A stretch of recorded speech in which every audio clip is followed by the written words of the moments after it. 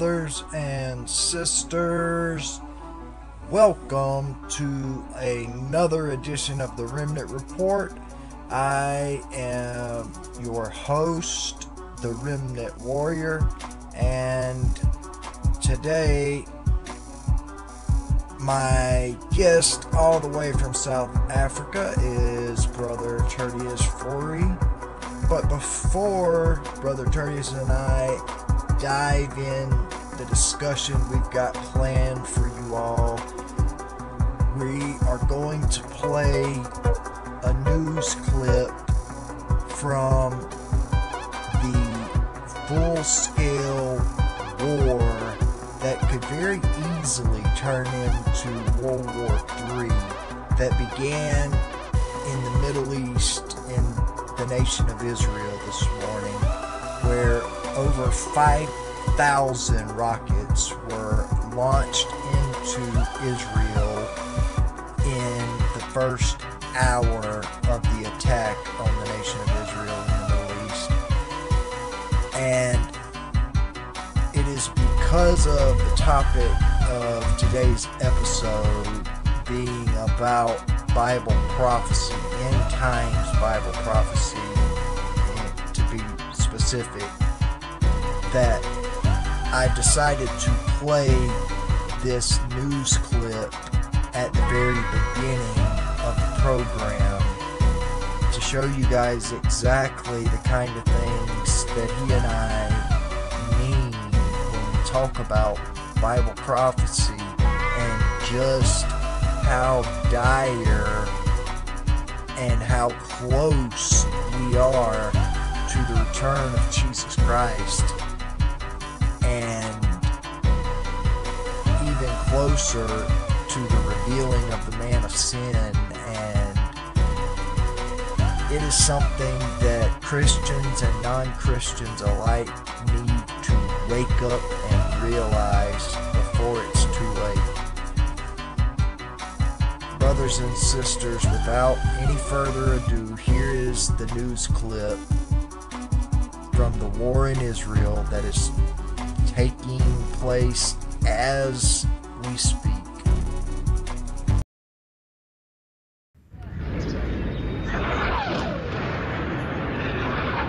Militants from Hamas launched a surprise attack from the Gaza Strip. Israel's National Rescue Service said at least 100 people have been killed and hundreds more are wounded, making it the deadliest attack in Israel in years. Shortly afterwards, the Palestinian militant group Hamas claimed responsibility for the attack, calling for a general uprising against Israel. International correspondent Flavia Capellini has more on the series of attacks from Jerusalem. We are experiencing very tense times now in Israel. Since 6:30 in the morning, there were a launch of rockets from Gaza. Immediately, Hamas claimed responsibility and called this operation Al-Aqsa Flood. Thousands of rockets, as we said, have been launched from Gaza against Israel, Jerusalem, Tel Aviv, south of Tel Aviv. But most significantly, Hamas commando from his armed group called Al-Qassam entered inside Israel and was able to infiltrate different villages from Sderot to other small kibbutz around Gaza Strip, and they detained few people from Israel, like around 52 people were taken hostage and brought inside Gaza Strip. There are hundreds of people dead on the Israeli side and hundreds of people dead on Gaza side as well. Benjamin Netanyahu is in contact with American President Joe Biden, and a lot of international solidarity is going towards Israel at this moment. But there is a very serious statement that has been released by Hezbollah in Lebanon, saying that they are in solidarity with Gaza, with the Palestinians that started this attack, and say that this attack proved that there is no Arab state that can think about normalized ties with Israel if the Palestinian issue is not solved. International correspondent Flavia Capolini reporting for us from Jerusalem. And joining us now to discuss further is Uriel Epstein, Chief Executive Officer at the Renew Democracy Initiative. Thank you for being with us to discuss. This unprecedented attack comes practically 50 years to the day of the 1973 Mideast War when Syria and Egypt attacked on Yom Kippur. Were there any signs of provocation in the last weeks or days that could have suggested this attack would be carried out or was imminent? Thank you for having me on. The honest truth is we don't know yet. You are going to have in the coming days, weeks, and months a huge number of recriminations and questions within Israel as to how this attack could have gone unnoticed. The level of complexity and the sophistication of this attack is unprecedented. And the fact that Israel, with one of the world's most sophisticated intelligence agencies, was unable to see this coming is a catastrophe. I mean, in Israeli terms, this is to the Yom Kippur War of 1973, where Israel was caught by surprise. In American terms, this is 9/11. In fact, proportionally, more Israelis will have died as a result of this attack, ultimately, than Americans on 9/11. And by today's standards, a lot of the images and videos that we're seeing coming out of Israeli settlements, villages, and communities remind me of Bucha and Irpin in Ukraine in the early days of the war. I mean, you see militants in vehicles randomly at civilians, killing them at, again, just haphazardly as they will, taking people hostage. I mean, this is just truly, it's impossible to understate the horror of what's been going on the ground. Yeah, we've seen videos of buildings collapsing, cars on fire. It's just total chaos and destruction there. The White House in a statement has condemned today's attack, saying the U.S. stands ready to offer support. Meanwhile, Saudi Arabia, which has been in talks with the U.S. about normalizing relations with Israel, just released a statement calling for restraint. Seeing as how President Biden and Prime Minister Netanyahu's relationship has been tested this year and many say is strained, do you see the U.S. responding any further? Yes, I think regardless of the interpersonal relationship between the Israeli Prime Minister and the American President, there is absolutely no question that the United States will continue to support Israel because, quite frankly, it's in America's interest to do so. Right. In addition to the fact that Israel is a core ally, this is not merely a localized conflict. Right. So Hamas clearly wanted to disrupt a potential Israeli-Saudi deal, but that's not where this ends. Iran is Hamas's biggest backer, right? They supported them with weapons, funding, training. And just in June, Hamas and Islamic Jihad were in Tehran. And meanwhile, Russia's hand, and this is also significant, right? Hamas has learned from Russian tactics in Ukraine, and Putin was in Tehran just last year, and they became clear partners. And Russia's goal in all of this is, of course, to distract from Ukraine and to force Western powers to consider withholding armaments in order to move the focus to some extent back to the Middle East. So again, from the American point of view, a resounding Israeli victory and maintaining Israeli defense is absolutely critical in order to protect the interests of the free world. And historically, we've seen smaller attacks, but never anything of this magnitude and coordination. How far does this push back a possible resolution? Is there any likely outcome to even come to a ceasefire that satisfies or can calm both sides at this point? No. No, there is not. Remember back in 2011, what Israel did in order to return a single Israeli who had been kidnapped by Hamas. Right now, as we heard from your international correspondent, there are at least 52. My estimate is actually that number is much higher, not to mention the hundreds of Israelis who have been killed. So the very tragic truth is that this campaign will last weeks, if not months, and it's going to result most likely in an incursion into Gaza, where Israel will have no choice but to try to take out the Hamas leadership and try to do whatever it can to return its hostages safely. So again, tragically, this is just the beginning of what will be an incredibly horrifying conflict.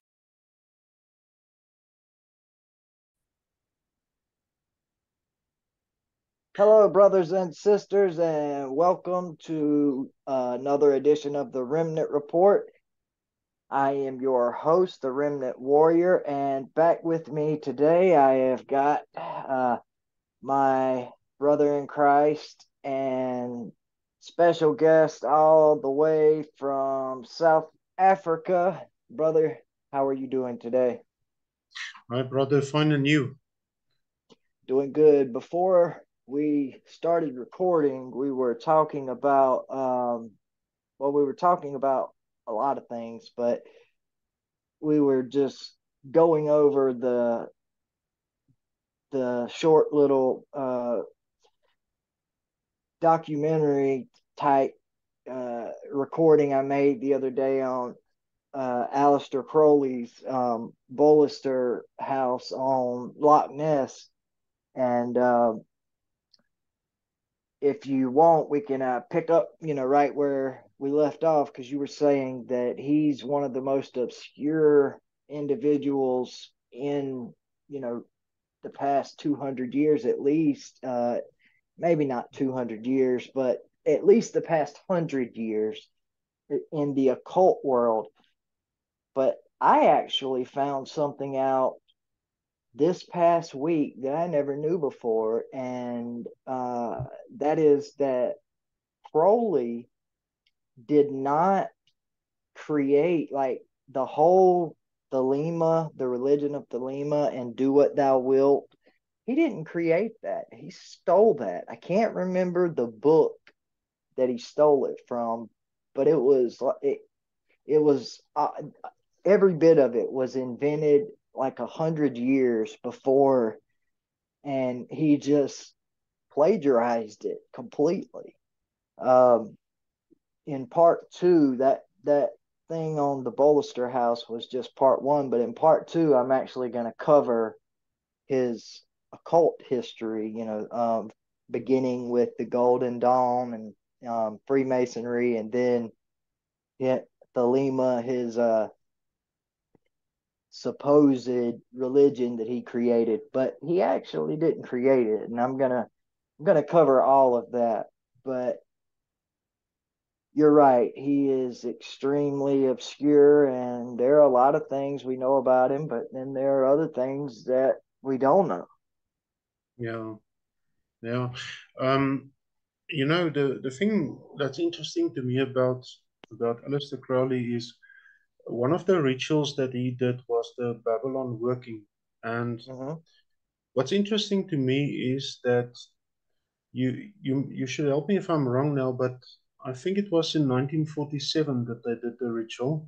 And as far as I know, it's one of the most dangerous satanic rituals that you can possibly do. And the interesting thing is that they did this ritual, and right after that, you had the whole Roswell incident and more UFO sightings and this type of stuff. And what's interesting to me is that there seems to be a connection between UFO sightings, UFO abductions, the whole UFO phenomenon.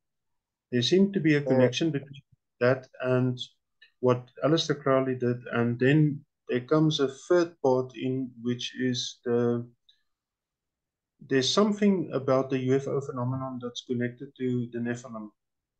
So it seems to yes. me. And I think that goes back to the fact that the Nephilim, when they died, the book of First Enoch tells us that their spirits became what the New Testament calls demons, and Yeah, the Old Testament called the Shadim, which are still, the demons, the disembodied spirits of the dead Nephilim. And there is a huge connection between the demonic realm and UFO phenomenon. Now, I don't believe that all aliens are demons, because demons don't have a body. mm, Now, I mean, I think that the government quite possibly could have use some sort of fallen alien technology to create bodies for them. I mean, if Jesus cast Legion out into the body of the pigs, we know that demons can inhabit bodies. So, the government could just grow brain dead bodies, with their cloning technology. So that's possible, but I think some of them are actual fallen aliens. I mean, fallen angels. And, we see in the Bible, the canonized scriptures, in the book of Ezekiel, we see the Ophanim.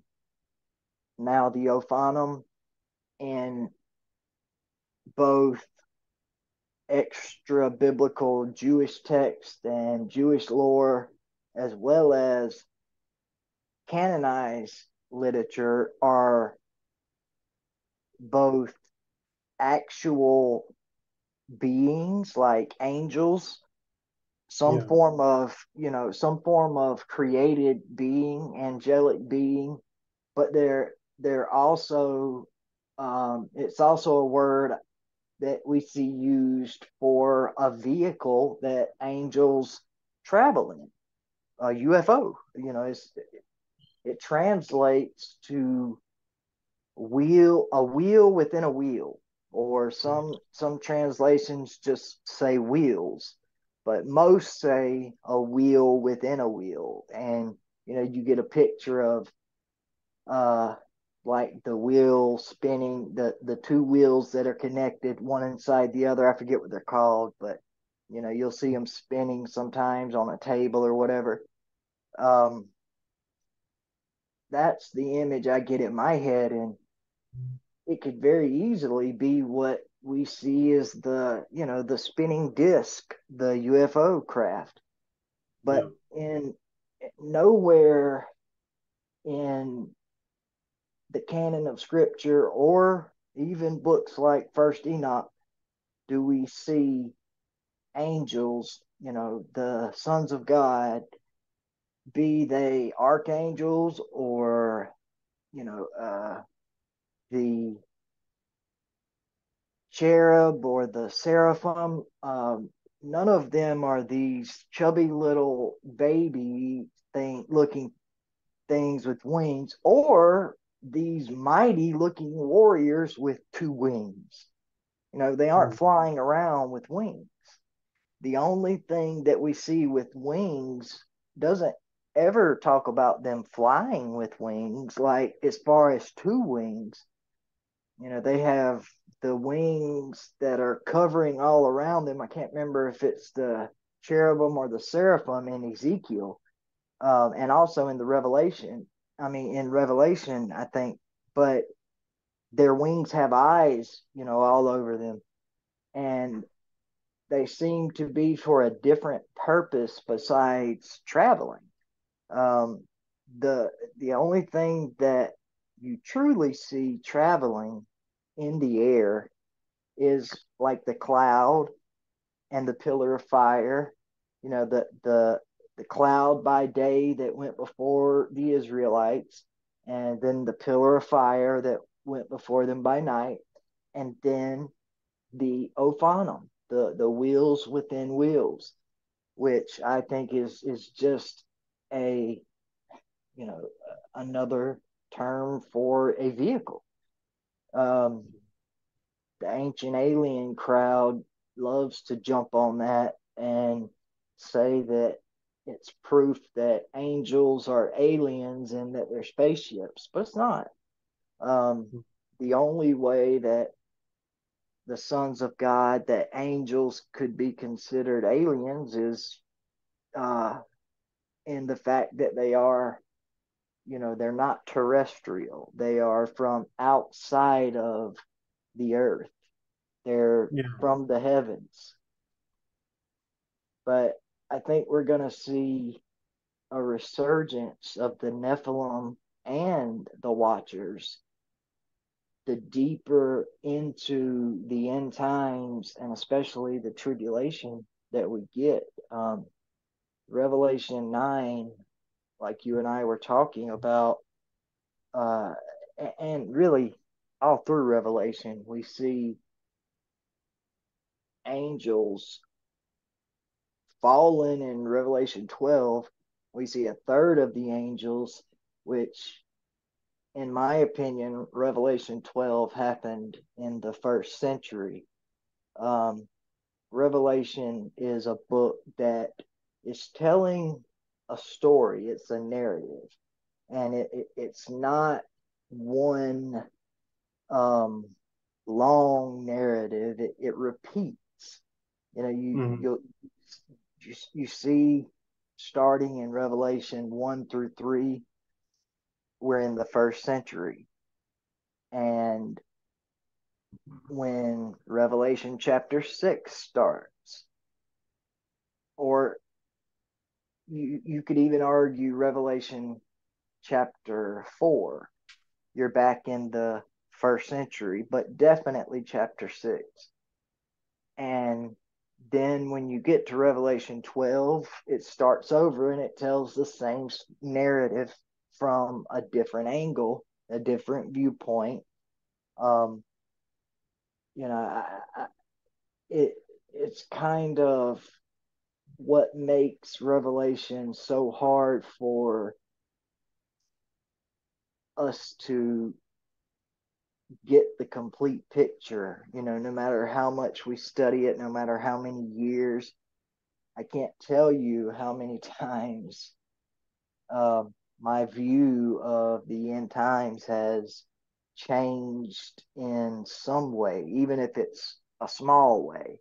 You know, I'll study scripture and I'll see something, the Lord, Holy Spirit will reveal something to me from the Word of God that I never saw before, even though I had read the same passage over and over. And that's just the way that God reveals things to us. And I think it's a good thing. I think it keeps us on our toes. It keeps us able to study scripture no matter how long we've been, you know, in the body of Christ. It's literally the way that God talks to us. You know, we talk to God through prayer, and then he talks back through his word. And that's why prayer and the word of God are supposed to go hand in hand. Exactly. Yeah. And that's why we need to read the Bible prayerfully. I mean, you know, to read something and then to pray about it, and uh, doing cross-referencing and seeing how the New Testament and Old Testament go together. I think I mentioned this before when we spoke in another interview. You know, what's shocking in South Africa, where I live, is that you hear so many churches say things like, yes, well, the Old Testament is just history, and we only need to focus on the New Testament, and the Old Testament is not important. And then people, when I refer to the Old Testament, the only thing they think of is, well, it's a bunch of old rules and laws and so on. But it shows you how little they know, and they don't understand the fact that the Bible is one book, Old and New Testament. It's one book. I mean, Absolutely. you can't say, okay, let's throw the Old Testament out. I mean, if you look at the book of Revelation, I mean, if you don't read Isaiah, and you don't read Ezekiel and Jeremiah and all the other Especially prophets, Daniel. yeah, and Daniel, if you don't read them, how on earth are you going to understand what Revelation is talking about? Because Revelation is kind of like a nexus where everything comes together, you know? Absolutely. Absolutely. You know, the vision was given to Daniel, and Daniel was told to seal up the vision, to close the book. But the vision is not sealed in Revelation. John's not told to close, but just a portion of it. There's only a portion of it that he's told not to write down. You know, without the Old Testament, how are you possibly going to know why Jesus died? What the gospel is? How could you know the gospel message without knowing that first God created the world and man perfect, sinless, and then because of the serpent in the garden tricking Eve and Adam and Eve eating the fruit, disobeying God from the tree of the knowledge of good and evil, sin came into the world and death came into the world. And man and God were separated. It put a separation between mankind and God, and mankind became broken, and all throughout history from then on, and you see it all through the Old Testament, man has tried to fill that brokenness with everything he can, be it false gods or drugs, alcohol, work, sex, relationships, all kind of worldly things. And nothing in this world is going to fill a God-sized hole that mankind has inside of him. So what God did was he sent Jesus, because Jesus was literally God in flesh, in human form. And he lived a perfect life. He kept the Old Testament law, which we would know nothing about without the Old Testament. He fulfilled it by keeping it perfectly, and then died on the cross as the only perfect sacrifice, so that and then he rose from the dead, of course, and if we will just believe on him and follow him, then we can be reconciled back to God, and eventually in the resurrection we will be made perfect like we were in the beginning, like it was when God first created the world and mankind. And that sin that we all have, the sin nature that we all have that separates us from God, every one of us knows right from wrong, and we know what we should do and what we shouldn't do. But without the Bible, the Old Testament, in fact, we have no idea why it's wrong.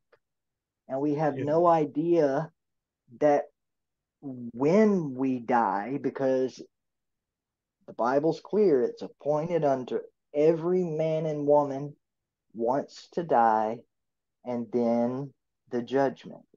So when we die without the Bible, Old Testament and New, we have no way of knowing that we need Jesus to reconcile us back to the Father. And it's the very reason why the Old Testament is absolutely essential to the message of the gospel. You can't have the New Testament without the Old. And like you said, it's one book. You literally, from beginning in Genesis chapter 1, when God creates the heaven and the earth, you have Jesus. From Genesis to Revelation, it's Jesus from cover to cover. You just have to know how to look and what to look for. And, you know, once you become a believer and start studying the Word of God, eventually you'll be able to see that. Yeah, And exactly. it's important. You know, the thing is, it's shocking to hear how many pastors and ministers and so on all over the world have this kind of thing where they say, well, they believe in evolution. Now, if you look carefully at it, you know, it's as if it's part of the whole thing of throwing out the Old Testament, because they fall for the lie of evolution of, you know, they think, okay, creation is something that's impossible. Creation is something that's ludicrous. But I mean, what's more ludicrous, believing in intelligent design or believing in a bunch of bacteria transforming into monkeys and then monkeys becoming humans? I mean, intelligent design sounds, despite the fact that I know intelligent design is, that's the truth. It just also, it sounds much more much more plausible, you know, than believing in a Absolutely. bunch of bacteria transforming into monkeys and then monkeys becoming humans. And I mean, what they do is they now throw out the Genesis account of creation. Eventually, they throw out the whole Old Testament. And now the thing is, if you don't understand the whole concept of the Garden of Eden before the fall of man, then you will not understand what Jesus says and what the apostle says when they talk about the second coming and man being returned to a state of where we live in perfect peace in paradise, and where we live in perfect peace with Jesus in the New Jerusalem. I mean, the New Jerusalem is actually, you said it earlier, it's kind of like a reflection of the Garden of Eden before the fall. So what these people are doing is they are tampering with not just the Bible, but they're tampering with the whole account and the whole linear circular connection between the Old Testament and the New Testament, especially regarding prophecy. And the thing is, if you that's why we hear so, you go and sit in 99.9% of churches in South Africa or the US or wherever, you won't hear a sermon on revelation, you won't hear a sermon on spiritual warfare, because they don't have the faintest idea what spiritual warfare is. You go deeper, you'll never hear them talking about people um, talking about, well, you know, I've had a strange experience where I've been abducted. It feels like it was a nightmare, but I know it really happened to me. I was abducted by beings, and I can't make sense of what on earth it is that happened. And someone told me to call out the name of Jesus Christ, and I did, and they disappeared instantly. If you don't understand the whole account of the fall of man, the corruption of the daughters of man, fallen angels, the watchers having relationships with the daughters of men, and the Nephilim being born, and you don't understand the whole account of the Tower of Babel, then there's a lot of things that you're not going to understand. And that's why we see this whole thing all over the world of the prosperity gospel, which obviously is a total heresy, where they just, you know, they read from the New Testament and then they take things out of context and say, oh, well, Jesus wants you to be a millionaire. You know, he wants you to have, I don't know, 5 vacation houses overseas, and everything is about making money, you know, which is a total perversion of the gospel. It absolutely is. I was listening to you, but I was also I was looking through Isaiah here. You and I were talking Mm. about the same thing we're talking about now, how the Old Testament is critical to the understanding of the end times in so many places. And Isaiah, especially in the Septuagint, and anyone who's followed the Remnant Report for any length of time, any considerable length of time knows that I am Anabaptist and I am all for living the way the first century, second century, third century church, early third century church lived. Well, third century, the first, second, and third century.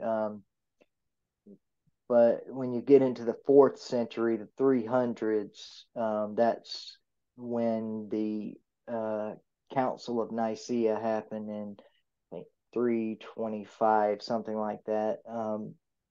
And so, but the ante-Nicene period, the pre-Nicene early church, and going all the way back to before the time of Jesus to the entire New Testament period, all the teachings of Jesus, the apostles, and the ante-Nicene church, the church all the way up until the 400s, when Jerome, under the direction of the Catholic Pope, was charged with making a new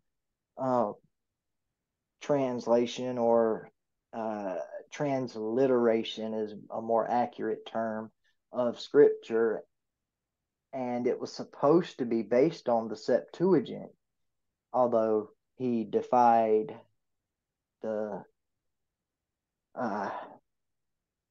false bishop of Rome, the Pope. It was actually, I think, the first Pope. But in any case, the reason it was supposed to be based on the Septuagint is because the entire ante-Nicene period, going all the way back through the New Testament period, and even before the New Testament period into the Old Testament period. It actually, you see it in the book of Daniel. The book of Daniel is the last book in our canon of Scripture that any part of it was written in original ancient Hebrew. When the nation, the kingdom of Judah, was taken captive by Nebuchadnezzar into Babylon, during those years they were there, they lost their language, and they started speaking the language of the Chaldeans, which was essentially, it was the Assyrian language. It wasn't just the language of the Babylonians. It was the language of a lot of people, the Assyrians, the Babylonians, and it was, you'll hear a lot of people, especially in academic circles, scholarly circles, some of them claim that the New Testament was originally written in Hebrew, but when they say Hebrew, they're actually talking about Aramaic. You'll hear a lot of people in those same circles claim that Jesus, his natural tongue was Aramaic. The reason for that is Aramaic is essentially the language of the Chaldeans, the Babylonians, the Assyrians, the language of the worshipers of the moon god. Every bit of the Y names for God, whether it's Yahweh, Jehovah, Yehoshua, Yeshua, all of the Y names come from the Assyrian script. It is the same thing that the modern Hebrews speak today. If you went to the Hebrew Institute of Jerusalem to learn Hebrew, the first thing you would find out, the first thing that the students, we're talking Israeli citizens, the first thing they find out, like in America, in public schools, the kids are taught English because it's our native language. Now, once you get into high school or junior high, middle school, and then high school, you learn a second language, and there are many to choose from. But first, you're taught how to write and speak the native language correctly, which is English. All right. Well, in Israel, they teach Hebrew, but it's not the Hebrew that Moses spoke or David spoke. It's not even the Hebrew that Daniel spoke originally. And this is very clearly seen. I mean, even in the Dead Sea Scrolls, there's a copy of the book of Daniel in the Dead Sea Scrolls. I want to say, forgive me if I'm mistaken, but I want to say it's the oldest copy in existence that anybody knows about. Half of the book is written in ancient, what's called Paleo Hebrew, and then the rest of the book is written in the Assyrian script. And that's where your Y names come from. And I don't want to get off topic. I don't want to get on a soapbox. But those Y names were not made popular until the Masoretes, which we're talking Middle Ages, the Masoretes, the Masoretic text, which is what the King James Bible was translated from. It's not a Hebrew translation of the Old Testament that dates back to Old Testament times or even New Testament times. The Masoretes, who created the Masoretic script, which is used in modern Hebrew today,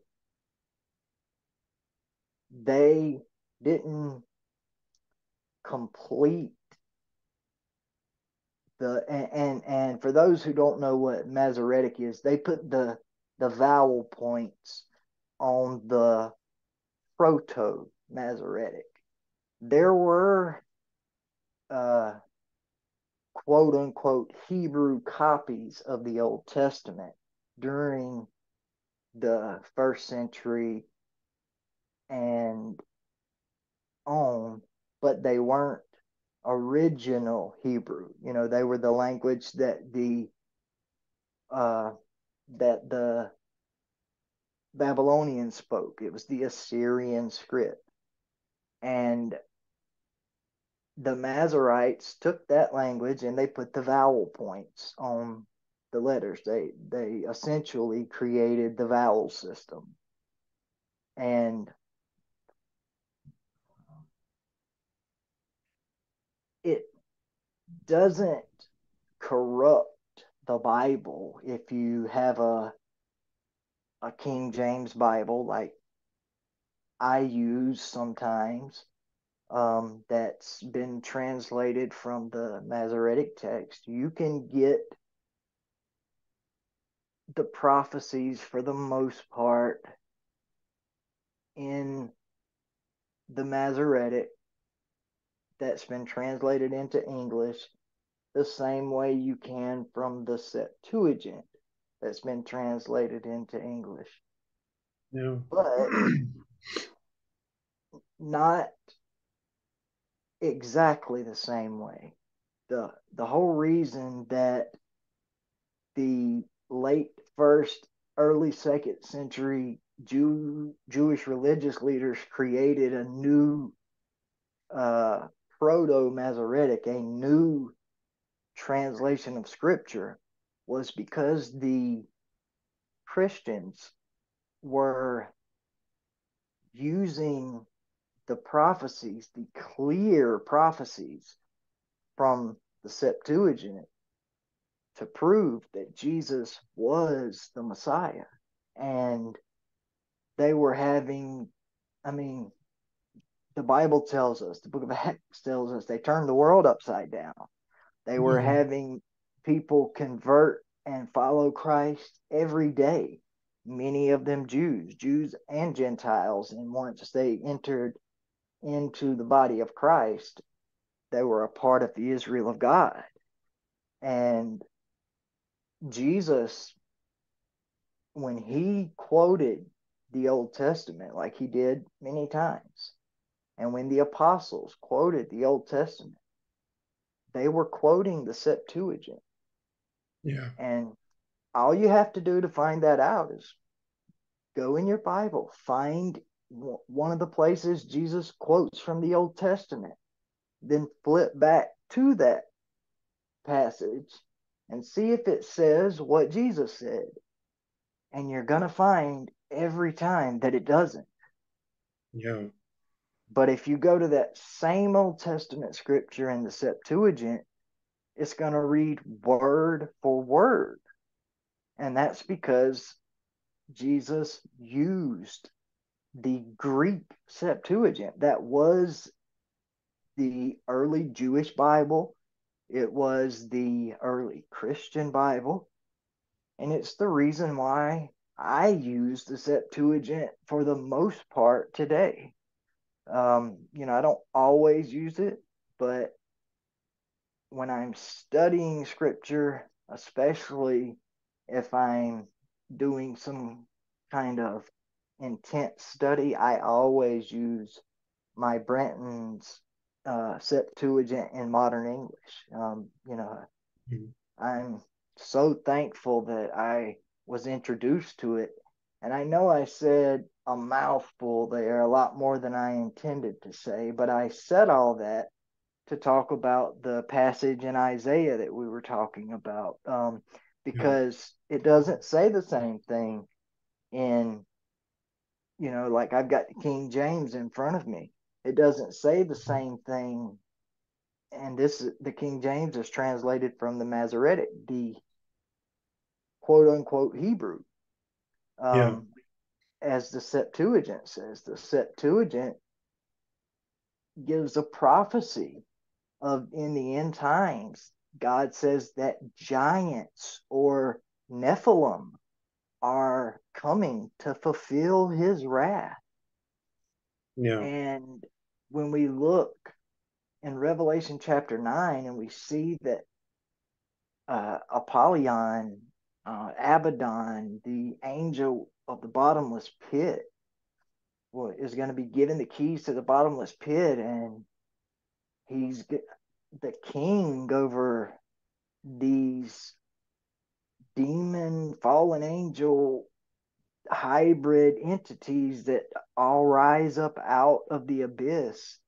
I think we are seeing a clear image of that prophecy that was given in Isaiah. And, because they're not going to be attacking Christians. Those who have the seal of the living God in their forehead, they're commanded not to hurt. It's only, and they're commanded not to hurt the earth. Only those who don't have the seal of the living God in their forehead. It's, as you were saying earlier when we were talking, Jesus said that men's hearts will fail them, and the translation there doesn't really do it justice. What the Greek says there is what we would know in English as a heart attack. Men are going to be having heart attacks for the things they see coming upon the earth, up onto the earth, it says. So they're going to be coming up out of the earth. Yeah. And it's going to cause people's hearts to fail them. Now, I don't think they're really going to have heart attacks, but that's what is implicated there. And the reason I don't think they're really going to have heart attacks, or even if they do have heart attacks, it's not going to matter, because we're told in Revelation that in those days, men will seek death, but death will flee from them. Yeah. And those days are talking about the days when the hordes of demons and fallen angels have come up out of the abyss and are torturing men and women, anyone who has the mark of the beast. Yeah, exactly. And what coming back to what we also said about people who claim that you can throw out the Old Testament. You listen to people who come out of satanic cults and who get born again and so on, and they testify about what they've heard and what they've seen while they were in the cult. They will tell you stuff like the elite satanic cults have a massive obsession with Nimrod, and Mm-hmm. along with that, they have a massive obsession with Apollyon or Abaddon, as who we read about in Revelation 9. And a lot of them talk about a modern day breeding program, which relates to, once again, there's something regarding the alien abduction phenomenon related to that, and also the Nephilim, because they hint at kind of a modern day breeding program that certain governments, or maybe all the governments all over the world, are involved in. But the problem is, if you're a pastor in a church, now you claim, okay, well, anyone in my church can come to me and talk to me and get counsel or whatever. And now you say, well, we only read the New Testament. Now someone comes to you and says, well, I need help. I was involved in a satanic cult, and I we had an obsession with Nimrod. If you don't know your Old Testament, you're not going to know who Nimrod is. Many people think that Nimrod is only spoken of in Genesis 10, and he's mentioned briefly elsewhere. But if you read the prophet Isaiah very carefully, you'll see that in Isaiah, many times the text alludes to the Assyrian. God talks to Isaiah about the Assyrian, and he talks about, I know in the King James, he talks about Asher.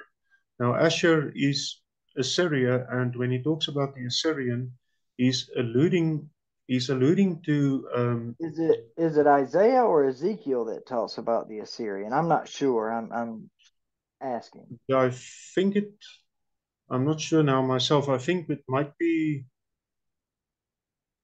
I know they're yeah, both talking very yeah, closely about the same thing, and I get, because Isaiah is the passage that talks about Lucifer. It has the prophecy, or not prophecy, but the yeah, description of the fall of Lucifer, um, and it uses the king of Tyre.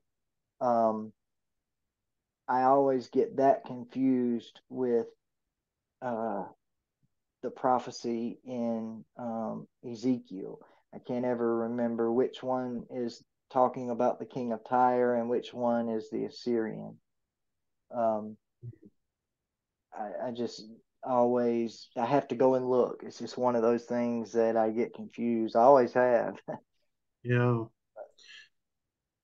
yeah. And the thing is now, if you're a pastor and you don't have any knowledge about the Old Testament, and you claim, well, we can throw it out, you won't follow the whole narrative of someone who's coming to you for counseling and telling you, listen, I've been traumatized, I've been involved in this cult, and I got out, and I need help, and they tell you all about this stuff. But if you know right from the start, what Genesis is talking about and what the prophets are talking about and what Jesus is saying and what eventually what the book of Revelation tells us, then you know, well, these people involved in cults are brainwashed into believing that Satan basically defeated Jesus at Calvary. They take what the Bible says and they switch it completely around. They And you do. understand the whole thing of, if you understand the Old Testament, you understand the whole thing of where the Nephilim comes in, and you understand the whole thing of what Revelation is telling us. Because Revelation says in Revelation 12, verse 12, that the devil is angry because he knows his time is short. Time is So short. that's why he's desperately trying to brainwash people into believing the exact opposite what the Bible says, and just throwing them into a whole world of confusion and chaos, and getting them to believe that, well, there's no hope. And sadly, that's the thing also we see in the entertainment industry. For example, you had that horrible horror movie that's like a classic, The Exorcist, that came out in, what was it, 1972, I think. 70 something. Yeah. It was before I was born, but yeah. Yeah, and now I see they've made like some sort of a sequel or a prequel. The name is Yeah, they've made Exorcist Believer or something like that. they've made quite a few of them. One this year, they didn't make it this year, but it came out. It's called The Pope's Exorcist, based on a true Yeah, story. Um, I did watch that one. I wanted to see, how they were going to show exorcism being done. And of course, it was a Catholic priest. Um, mhm, and I actually thought they did a pretty good job showing just how little power there is in anyone trying to cast out a demon who, isn't filled with the Holy Spirit. yeah, Because that demon, of course, they use the same nonsense that the modern demon slayers and the Catholic Church still believe, that you have to know the name of the demon in order to be able to cast it out. It's nonsense. You never saw Jesus um, conversing with demons any more than he had to. He didn't call them by name. The only time we see that at all is with Legion, and it didn't get any more specific than Legion, for we are many. The specific name of the demons were never given. The apostles never asked the name of a demon when they cast them out, and they never casted the demons out of Christians. And the only time that we see a non-believer try to cast out a demon, it was with the sons of Sceva, and those demons put a beating on them boys, because they said, Paul we know, Jesus we know, but who are you? And they showed that they had no authority even using the name of Jesus. But exactly. Yes, going back to Isaiah and end times prophecy, in Isaiah 13, you see a beautiful parallel between Matthew 24 and the book of Revelation. We were talking earlier about Jesus saying that men's hearts would fail them for the things that are coming up upon the earth. And we were talking about Revelation 9 and the horrible things that are coming up out of the earth. Matthew 24, Jesus talks about the sun being darkened, the moon turning to blood, stars falling to the sky before the great and terrible day of the Lord. Jesus says that men will cry out for the rocks to fall on them and hide them from the wrath of the Lamb.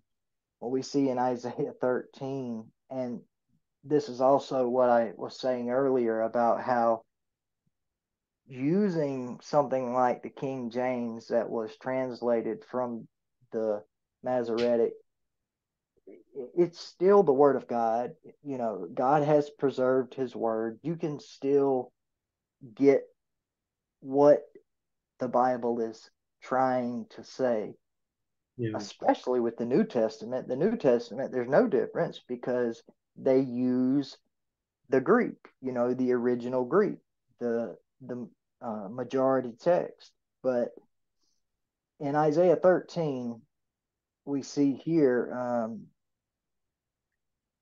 Isaiah is talking about the burden of Babylon that he saw. And this is a prophecy of the end times. We know it's the end times because of the things that are talked about here. It's talking about the day of the Lord, and there are only two events that the Bible calls the day of the Lord, and that is the first advent of Christ and the second advent of Christ. So at the very least, it's talking about uh, the crucifixion, and you know that time, the first century AD, and most likely it's talking about the time we're living in right now and very soon to come. But it says, "Lift ye up a banner upon the high mountain, exalt the voice unto them, shake the hand that may go into the gates of the nobles. I have commanded my," it says here, this we were talking about the differences. It says, "I have commanded my sanctified ones, and I have also called my mighty ones for mine anger." Now, this is based on the Masoretic, so it doesn't say what the Septuagint says. But in the Septuagint, in my Brenton's Modern English, it tells you what it says. That word "mighty ones" there is translated from the Hebrew gibberim, Yeah. and that's another word along with Rephaim, which means gibberim means mighty ones. Rephaim means dead ones. Nephilim means fallen ones. Zamzummim means buzzing ones. Uh, but all of these Nephilim tribes, or all of these tribes that are named in the Old Testament that God commands the Israelites to wipe out in the Promised Land, they're they're all named after the Nephilim, the giants. They're all of these words that these tribes are named after. You can remove that name and insert the word giant. So when we see here, when Isaiah 13 says in verse 3, "I have commanded my sanctified ones, and I have also called my mighty ones," another way, and this is what the Septuagint says, "my giants for my anger, even them that rejoice in my highness, the noise of a multitude in the mountains, like as of a great people. It is a tumultuous noise of the kingdom of nations gathered together. The Lord of hosts mustereth the host of the battle. They come from a far country, from the end of heaven, even the Lord, and they are the weapons of his indignation. They have come to destroy the whole land. Cry ye, for the day of the Lord is at hand, and it shall come as a destruction from the Almighty. Therefore shall all hands be faint, and every man's heart shall melt." and they shall all be afraid. Pangs and sorrows shall take hold of them, as the pang of a woman that travaileth in birth. So here we see this is the same thing. This is what Jesus was going back to in Matthew 24. Yeah. And it says, they shall be amazed at one at another. Their faces shall be as flames. Behold, the day of the Lord cometh, cruel both with wrath and fierce anger, to lay the land desolate, and he shall destroy the sinners thereof out of it. For the stars of heaven and the constellations shall not give their light. The sun shall be darkened in his going forth, and the moon shall not cause her light to shine. And I will punish the entire world for its evil, and the wicked for their sins. I will cause the arrogancy of the proud to cease, and I will lay low the haughtiness of the terrible. This is the part that I like, and I actually pointed this out in an episode I did a while back on Revelation 9 and the return of Apollo and the Watchers. It says here in verse 12, the Lord says to Isaiah the prophet, he says, I will make a man more precious than fine gold, even a man. He will be more precious than the wedge of Ophir. So in other words, so many people are going to be destroyed that, you'll be more likely to find gold in the ground under your feet as to find a living man, because God's going to make men more precious than gold. They're going to be that scarce. And it shows that when Jesus said that the way is narrow and there will be few who find it, that goes double for the tribulation, the end times. The whole world, except for the remnant of the Israel of God, the saints that the beast is making war with, except for the saints of God, the entire world will be openly worshiping Satan through their worship of the beast and the dragon who gives the beast his power. And it's why it is so important that everyone who is not a Christian, everyone who,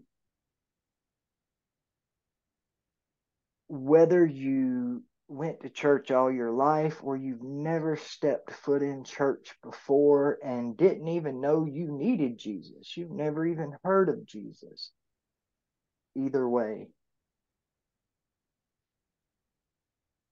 we've told you today, even though it was a short explanation, that in the beginning God created us all perfect without sin, but then through our disobedience, sin entered the world, and because of that sin, we not only were separated from God, but we all, every single one of us, have to die. And after death comes judgment. Even though hell was not made for mankind, mankind was going to hell after sin and death entered into the world. And I'm not talking about Hades or the grave. I mean at the end, the judgment, the lake of fire. Mankind was destined for the lake of fire with the devil and his angels. And that is why Jesus put on a mortal body and died as a sacrifice for our sins, so that if we would just repent of our sins, and choose to follow him and believe that he is the Son of God and that he is God and that he did die on the cross and that he rose from the dead 3 days later, then on the day of judgment, we will not have to go to the lake of fire. Yes, unless we are among the select few who remain until the Lord's second coming, we will have to die. We will have to taste death and go to the grave, Hades, Sheol. But if we are followers of Christ, when we die, we'll go to paradise. Our spirits will, until the resurrection, when we'll be given a new body that's like the body of Jesus Christ when he rose from the dead. So I urge everyone that can hear the sound of my voice, regardless when you're watching this, seek the Lord while he can still be found, because there's coming a day soon and very soon for all of us, end times aside, we're all gonna die. And on the scheme of things, even if you live 80 more years, that's not long. So seek the Lord while you can. The Bible says today is the day of salvation. You don't know if you're going to wake up tomorrow. You don't know if you'll be alive in an hour. Yeah. Don't put off for tomorrow what you can do today. Exactly. Yeah. And Jeremy, the thing is, just today, my wife and I drove past a certain church near our house, and I know for a fact that this church, a lot of people have left that church because it's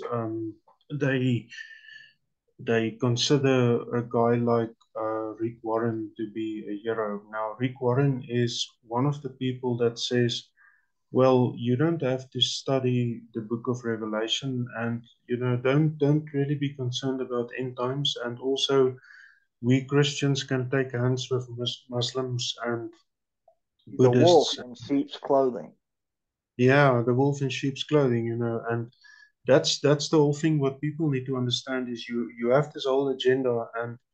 And earlier when we mentioned the movie The Exorcist, the new one that came out, I I don't want to watch it, but I've watched the trailer on YouTube, and something that really made me sad, but also made me laugh at the same time, was in the trailer.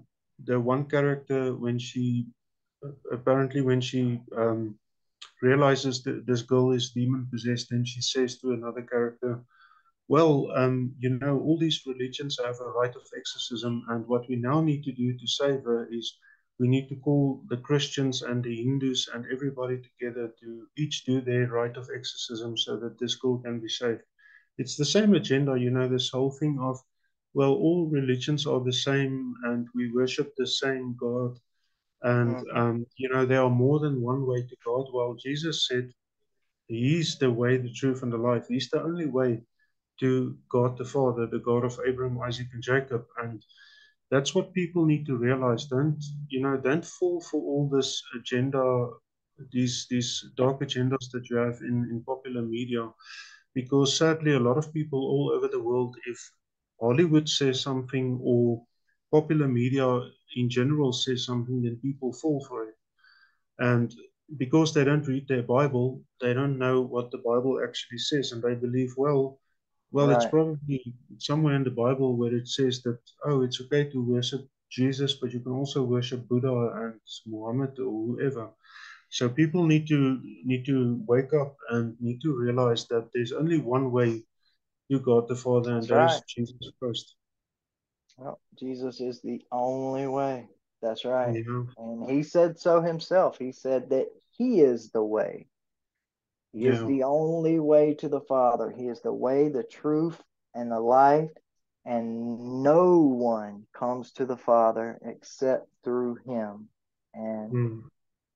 you know, the Bible, I don't care what religious text you put it up against, what historical text you put it up against. The Bible is the only book that has never been disproven. It is the only book that has literally, you have the book of Daniel prophesying things for hundreds and even thousands of years before they happen, and they happen exactly like they were prophesied to. Same with Isaiah. Isaiah prophesied the way Jesus would, his entire ministry, but it, that people think that the description we all know and hear of the death of Christ and his suffering and death comes from the New Testament. It doesn't. It comes from the prophet Isaiah. It was the prophet Exactly. Isaiah that said, by his stripes we would be healed. And Exactly. it is truly amazing to read that prophecy in the Septuagint. I mean, it'll blow your mind.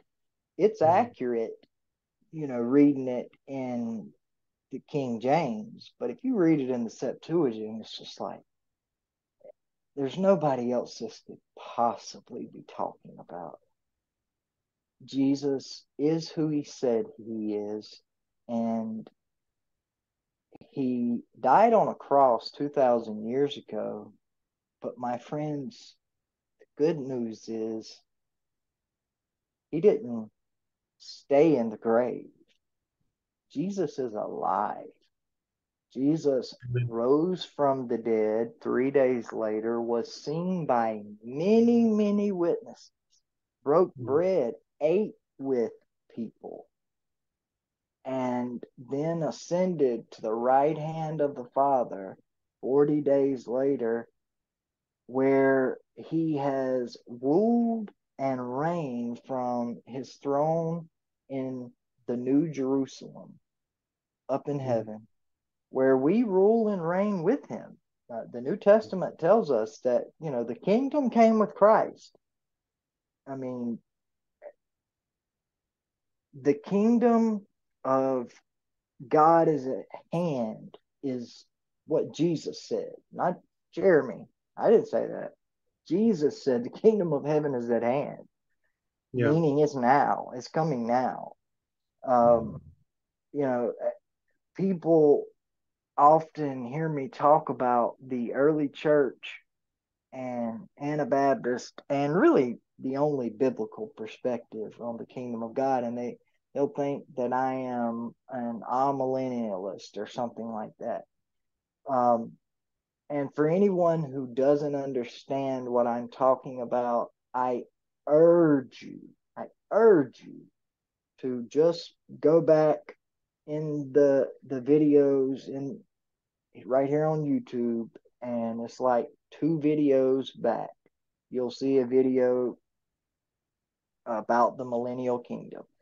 It's with Brother David Berceau. He explains the original view of the millennium, and it is the view that I hold. So anyone who thinks that I am amillennial or post-millennial or some other false doctrine, that's not what I'm talking about. The Bible, biblical prophecy, more times than not, is fulfilled in stages. It's something I like to call now but not yet.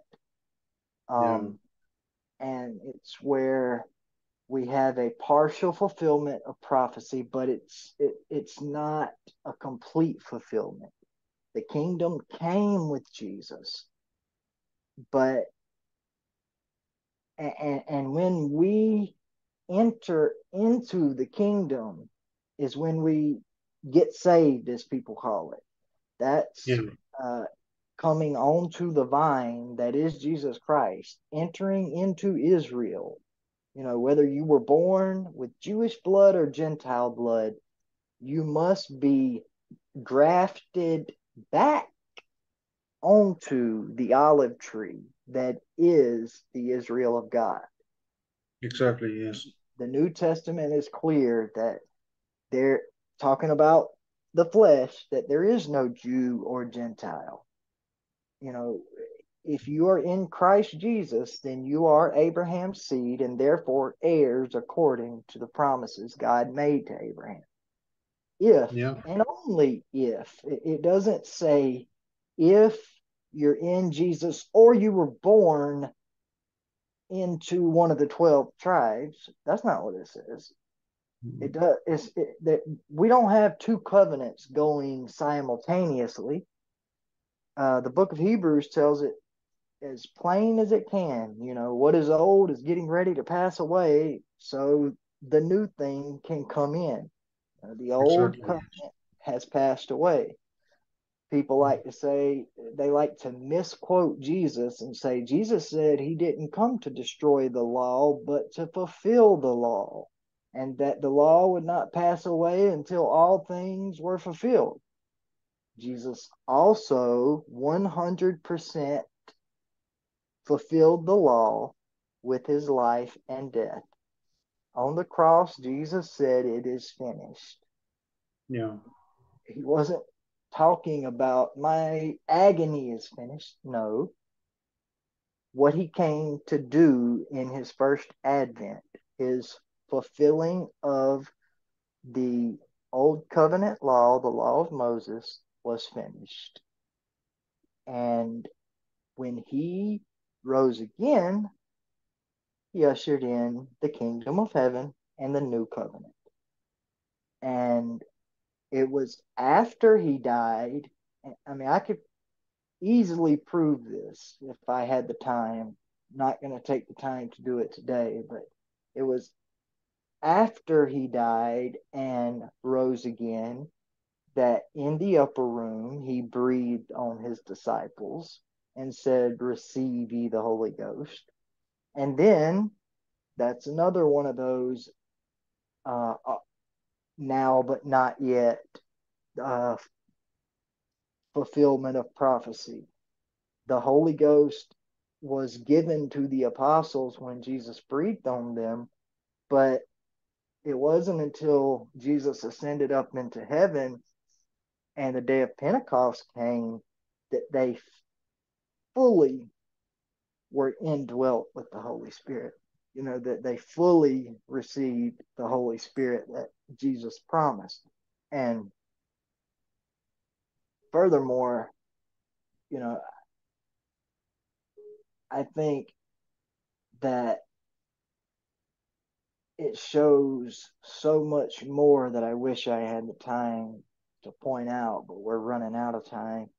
I want us, before we end, we've had a really good, fruitful conversation. We've talked about some important things, but I want, before we end, to talk about your book some and let everybody know one more time. Well, not that this will be the last time, but everything about your book, where they can find the ebook and what we've got in the works up and coming.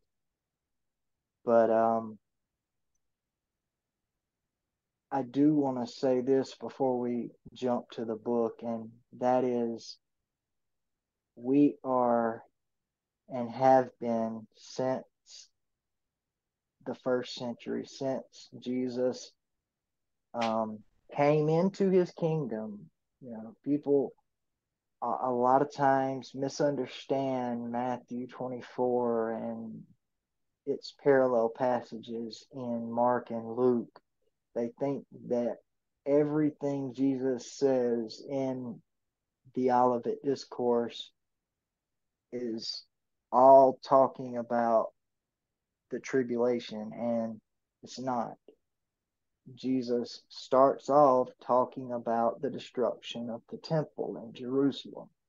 preterist would like to tell you and make you believe that all of Matthew 24 and Revelation was talking about things that would happen in the first century, and that, the end times began and ended in the first century. But we have to have a balanced view of Scripture, and we have to exegete the entire Word of God and not use our preconceived notions and beliefs to eisegete or read into the Scriptures. We can't add our interpretations to the Scriptures. We have to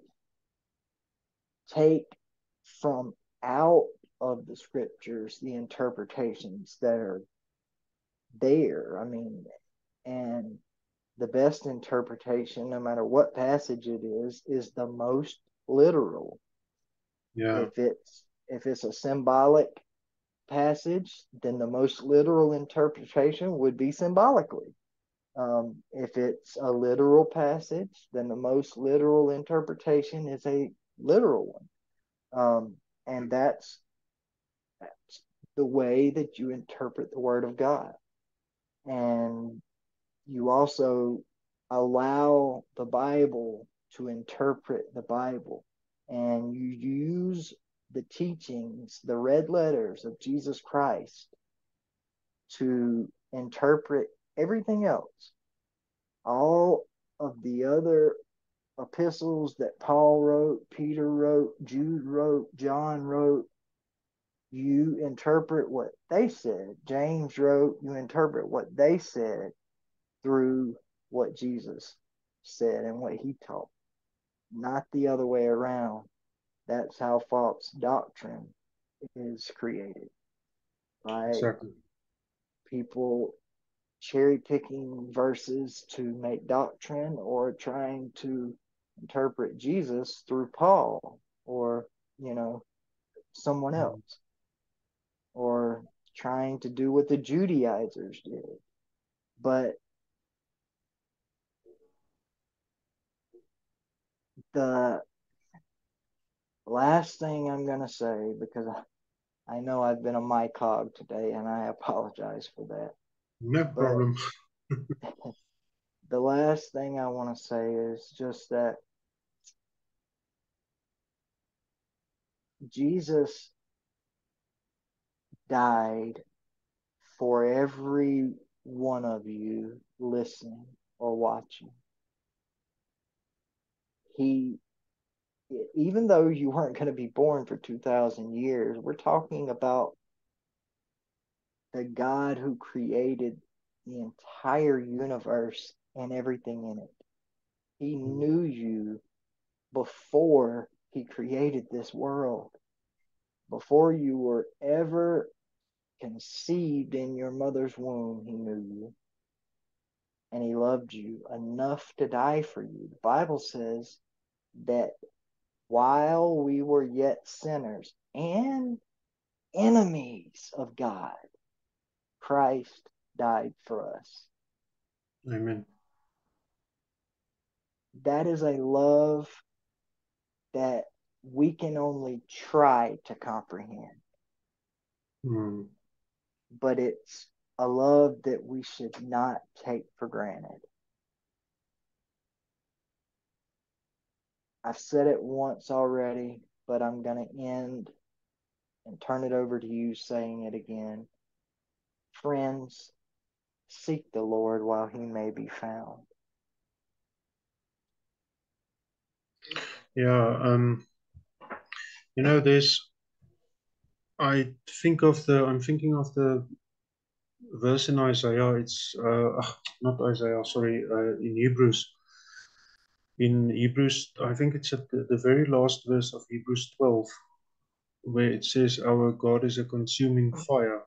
And the Lord said that when He when he's going to bring judgment again, he's not going to have a global flood again, but That's right.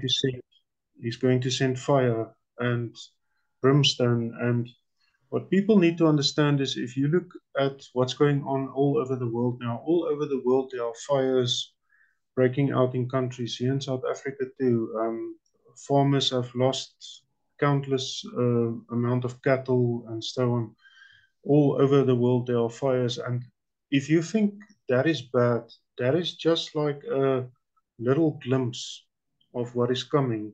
And the fact of the matter is, if you don't know the Lord Jesus Christ, then it's there's no one else or nothing else that can save you except Jesus Christ. the That's right. the day of the Lord will be a day of righteous judgment. And I know the usual internet troll atheists are always like, but how can a loving God send people to hell? What they don't understand is, God has a perfect sense of everything. I mean, He's the I, creator of heaven and earth. I've said it The, over and over again, and yeah, I promise not to interrupt you again, but God doesn't send anyone to hell. mm, God will not be sending anybody to hell, even though Jesus will say, "Depart from me, ye workers of lawlessness. I never knew you." It's not uh, a lack of love, or even the words of him rejecting those who decided not to accept him. That it's not him sending people to hell. We humans are responsible for going to hell. If yeah, we reject Christ, I mean, Jesus is the bridegroom and the church is the bride. And everyone in the world has an ability to be a part of the bride. But Jesus isn't going to make anybody spend eternity with him. A loving God wouldn't.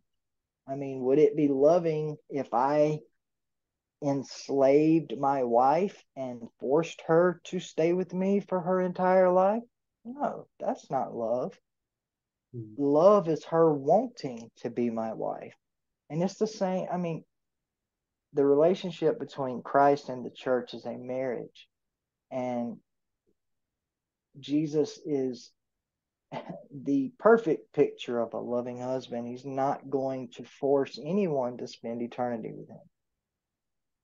exactly. If you look at the book, the Song of Solomon in the Old Testament, it's a book that a lot of people don't talk about. But the Song of Solomon is actually like it's almost like an allegory of Christ as the bridegroom and the church as his bride. And at one point he says, and I know there's some of the prophetic books in which he also says the same thing, more or less. He says that he's the bridegroom that went out into the desert, and he found his bride in the desert, and he brought her, and he brought her to safety, and he cared for her, and he's still caring for us. And if you the ancient Hebrews, if you go into their history and symbolism and so on, they actually said that the desert is a physical place, but it's also symbolic of the dwelling place of devils and unclean spirits and so on.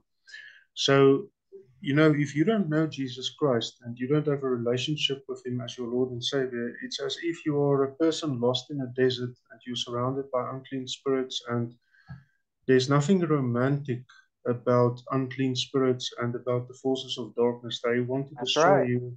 End of story. They don't feel anything for you. But Jesus is the one who, when you call on him, he will come and take you out of those horrible circumstances, and he will lead you to safety, and he will care for you as a bridegroom. He is the perfect bridegroom who cares for his bride. He definitely is. And before we have to close this episode, tell us and tell the people watching My dogs are starting to bark, and I don't want that to be on the video. But Okay. let everyone know about your book. Yes, I wrote a book earlier this year. It's called Trauma from a Biblical Perspective, and it's available as an ebook on Amazon. So if you go on Amazon and you type in trauma from a biblical perspective, or you even on Google, you can type in trauma from a biblical perspective, and you can add my name to it or just my surname. Then you will find it. It will show us on the results, and it's basically a book. It's not a long book. It's quite short, and it's about how we should understand trauma from a biblical perspective. It's basically how we can help people who's suffering from trauma, whether it's you yourself or whether you want to read the book in order to help others. But the point is that Jesus Christ is the true healer, and He is the only one who can truly heal someone who's either suffering from trauma or people suffering from whatever it is, whether it's a disease or whether it's trauma inflicted due to human trafficking, satanic ritual abuse, whatever the case might be. And the book teaches about how we can look at trauma through the Bible, and what the Psalms teach us about God as a healer, and what, for example, the Gospel according to John teaches us about Jesus healing people, and Jesus actually being the perfect host, who's like, you are, he sees you as a guest. As David also wrote in Psalm 23, he says, the Lord prepares a table before me, in the presence of my enemies. And now he is just shall I call him, like, the perfect gentleman who's always caring for us. And, I mean, Jesus giving his life for us on the cross, and that's the most perfect form of love ever. There's no greater love than that.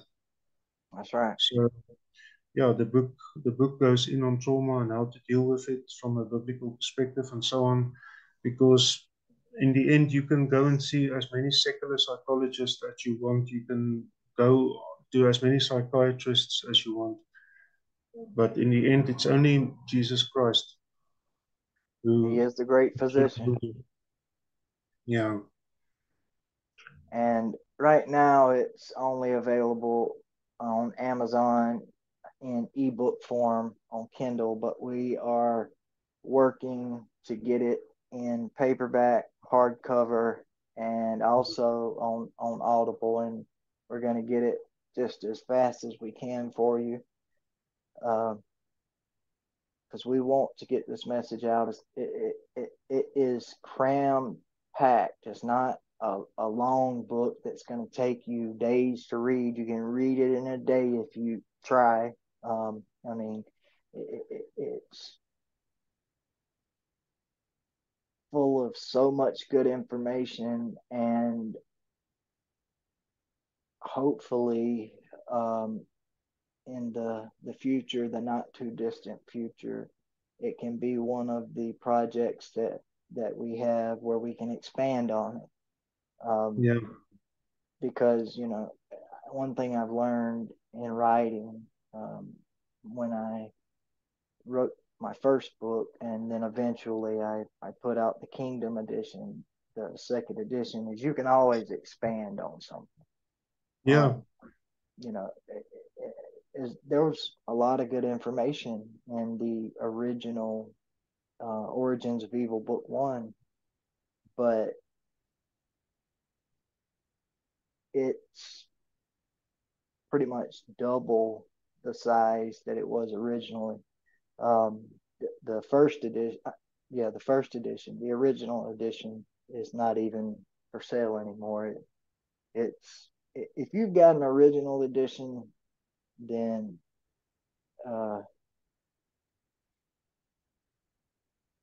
you are one of the few, because the original was only for sale for a year maybe. And I don't even think it was for sale an entire year, because the second edition came out in 2021, and I'm pretty sure it was less than a year from the time the first edition came out. But yeah, hopefully we can expand on it. But in the meantime, we are going to be getting it out in paperback and in hardcover and in Audible audiobook for those who, like me, would rather listen to a book than sit down and read it. Audible has spoiled me. I tell you what, other than the Bible, I don't hardly read anything anymore. I just listen to it. The last really good Audible book that I listened to that I'm about to recommend, and I think I am gonna put a link to it right underneath the link that I am gonna put in the description for your book. I'm gonna put the link for the ebook, the Kindle edition, and right underneath that, Phil Baker's new book is an end times book, but it's about a lot of the things we were talking about today, how prophecy was originally interpreted, end times prophecy in the early church, the first century church, what the first Christians thought of when they heard and then later read or had someone read to them the Olivet Discourse or Revelation. Nobody would have heard Revelation unless they were in a church service. But Jesus, the Olivet Discourse, was a sermon. Jesus gave that sermon. Yeah. So there were people who literally heard Jesus with that. The disciples heard the most important parts of it, because they came to him privately after what he taught and preached in Matthew 23, and they were, of course, asking him when all these things were going to come to pass. And in any case, Phil Baker's new book, I'm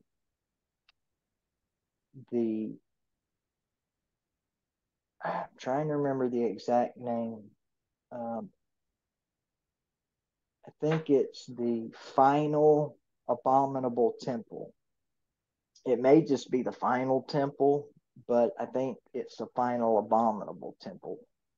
But Phil Baker is the host of Reclaiming the Faith, which is a podcast produced on Omega Frequency.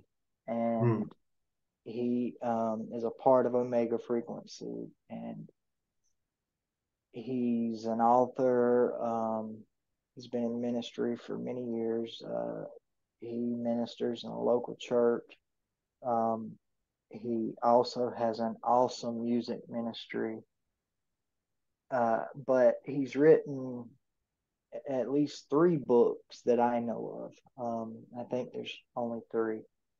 But his third book, I've actually got all 3 of his books. If he's got more than 3, I don't know about anymore. But the 3 that I do know about, I've got.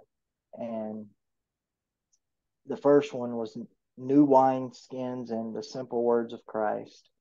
Can't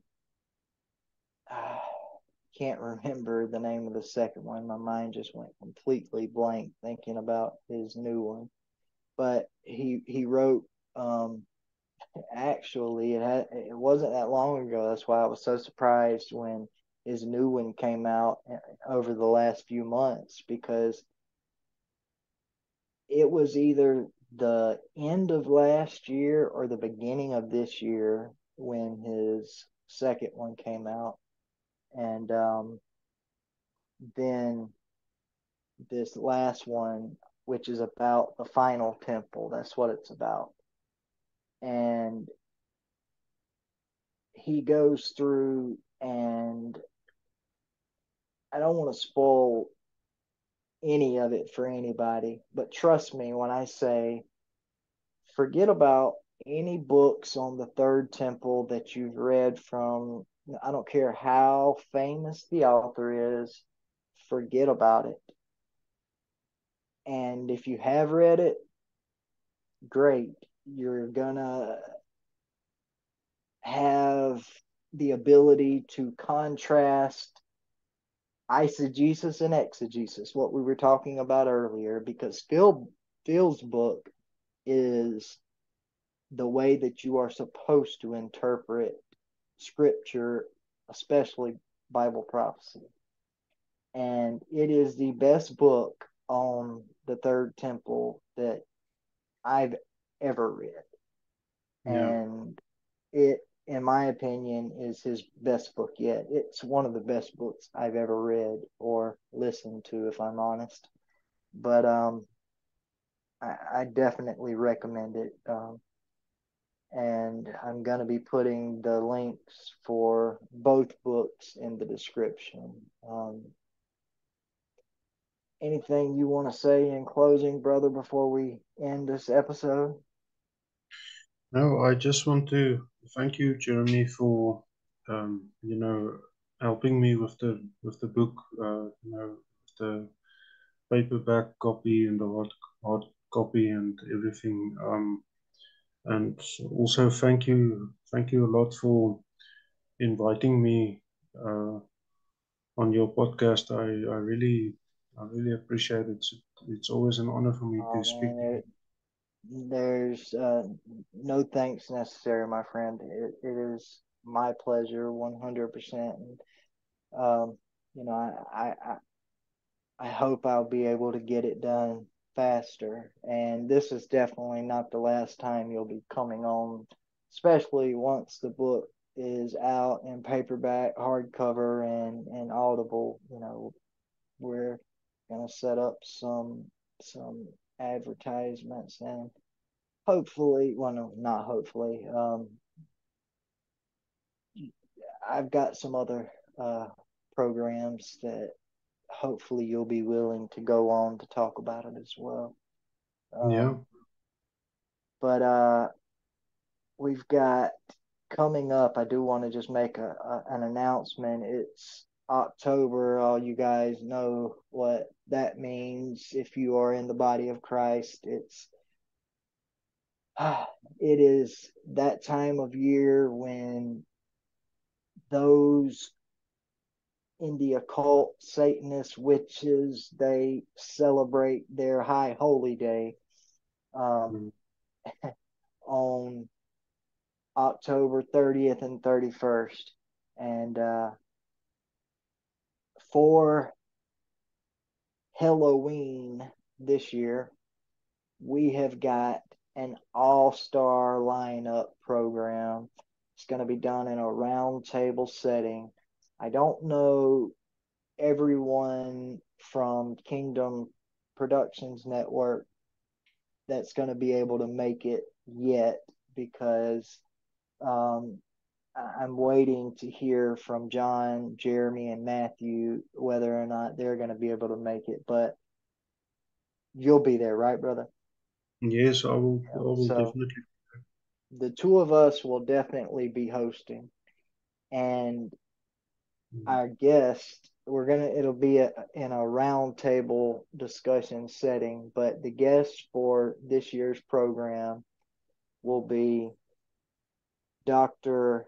Judd Burton, Dr. Aaron Judkins and Brother Gary Wayne, along with Tertius and myself, and we're going to be discussing all sorts of things as far as, I mean, we've done programs on the origins of Halloween to death.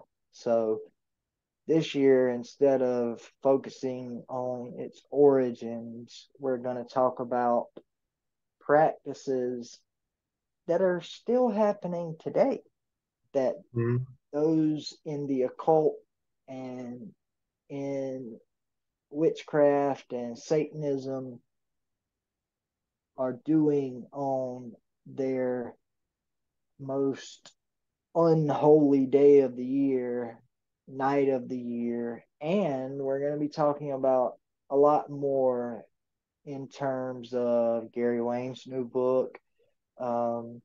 We'll be discussing your new book again, because they are both focused on either the occult itself or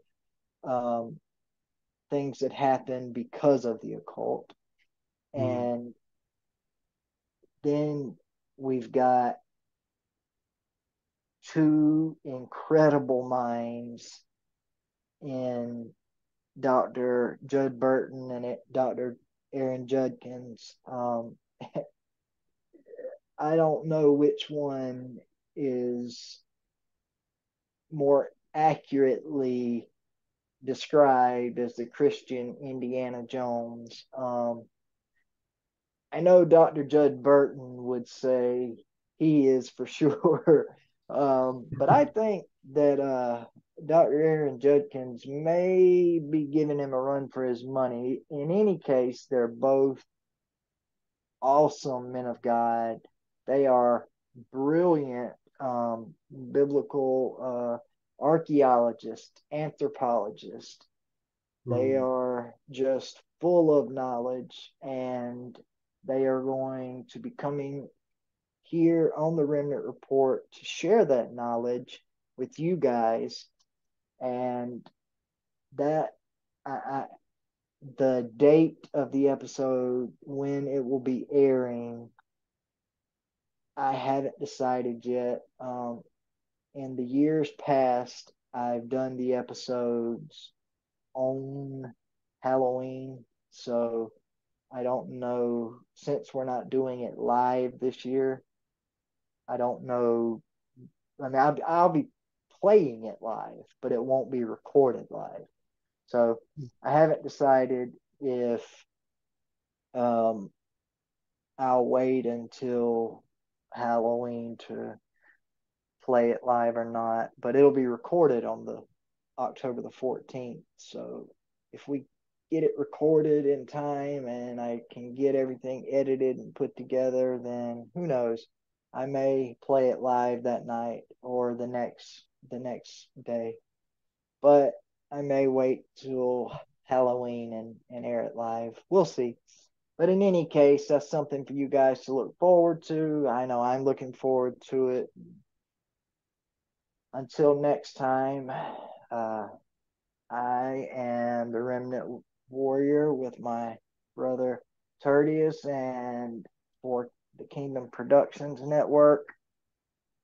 I just want to say God bless each and every one of you. Until next time, grace and peace.